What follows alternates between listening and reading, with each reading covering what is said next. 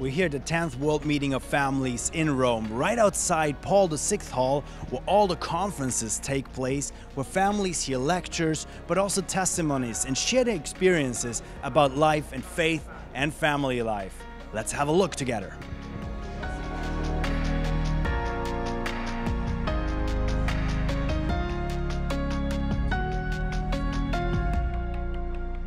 How do you like it here at the World Meeting of Families?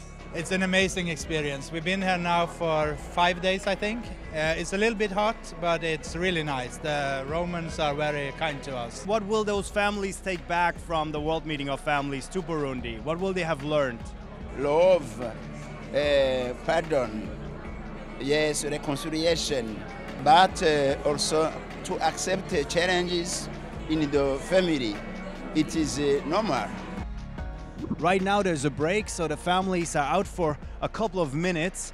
We'll still try to interview a few people.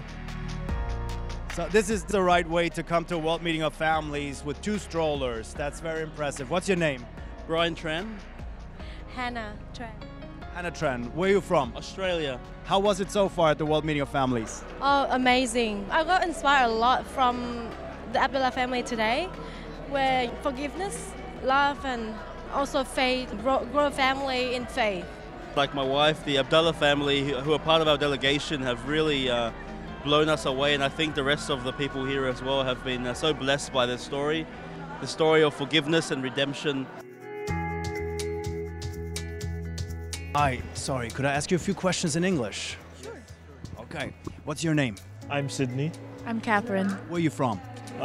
We are representative of Iceland, Reykjavik. Of Iceland, so wow, so you came all the way from Iceland to Rome. How are you finding the World Meeting of Families? I really like it. I'm very amazed. The most inspiring are actually the testimonies, because most of the times you think with all your doubts and your fears about being modern day Catholic that it's hard to live and you're all by yourself. You feel this sense of community. That last story was really beautiful and touching. People are yearning for forgiveness. What that family had to go through, lost their kids and really had to learn to forgive the person who killed the kids and just learn to forgive themselves. I think was just a beautiful story. Going back to the US, what will you share with your friends and families back home? Definitely just the impactful message of forgiveness and just understanding how unified the Catholic Church is, and seeing that all these different families from different backgrounds, there's this lovely unity, and we can just see God's love through each and every family despite differences.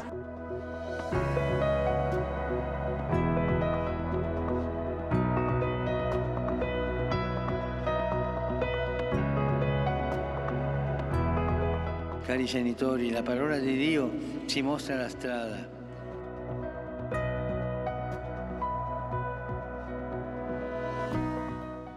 Mass with Pope Francis is wrapping up here in St. Peter's Square during the 10th World Meeting of Families. The pilgrims will be sent out after the Angelus back into their home dioceses, not only to bring the good news of the gospel, but also to share what they've learned here at the 10th World Meeting of Families in Rome. And now, as they make their way out from St. Peter's Square, we're going to ask the pilgrims what this will be. It was a very great and a wonderful experience being here. We experienced struggle in our life, so this is so very helpful in our married life. And so we want to bring these things out all to our community as we go home to Philippines. Couples and engaged lay people, men and women, are working so strongly for the pastoral of families. They're really giving the open heart, they're engaging families to make networks of families, to make them active. What will you take back with you? Happiness, and we found Jesus Christ, our faith that is alive. We want to repeat it maybe in 2025 with more kids. We don't know.